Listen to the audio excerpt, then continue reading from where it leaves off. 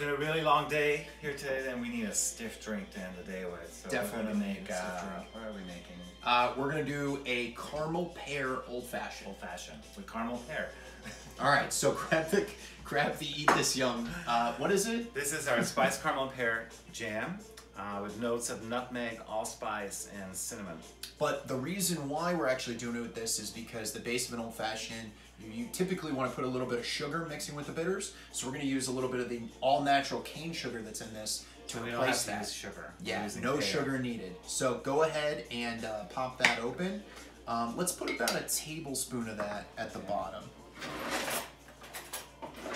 And then I'm going to tell you a little bit about the rye whiskey that we're using today. Maybe a little less than that, right? What? How's that? Oh, no, too much. You About said half a that. tablespoon. A teaspoon, sorry, Okay. teaspoon. That's, again, not a teaspoon. Oh, for Pete's sakes. Okay, perfect. You can grab the same amount. No, so this is going to be from Eight Oaks Farmland in Pennsylvania. So it's a 90% rye, 10% corn whiskey. It's family-owned, veteran-owned business. So definitely get a bottle of this. So Gino, we're going to mix this. Let's go ahead and put a splash. I don't think I've ever had an old fashioned. Well, you're about to right now. So what I need on top of this is actually just give it a splash of water. Okay. And then we're going to use the stir here. But not a lot, right? Nope, just a splash, yeah. So typically when we want to do this, you're going to mix it in, grind in the salt there, muddle it, perfect, that's the base. And then further, I'm going to throw in a big rock ice. All right, and then the last step is let's go ahead and put 3 ounces of the whiskey. Oh. You just throw it anywhere. So, this is 2 ounces, right? I don't know. Or is that an ounce? I think that's 2 fluid ounces. Yeah. Perfect.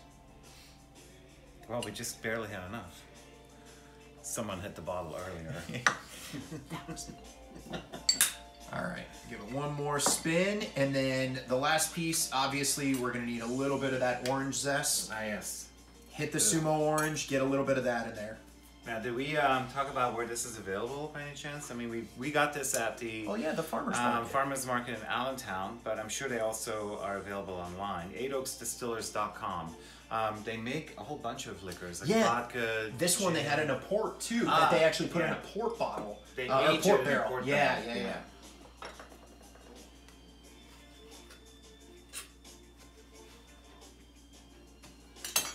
So I'm just gonna rub that around the glass. And don't mind if I do. There you go. Enjoy. Cheers.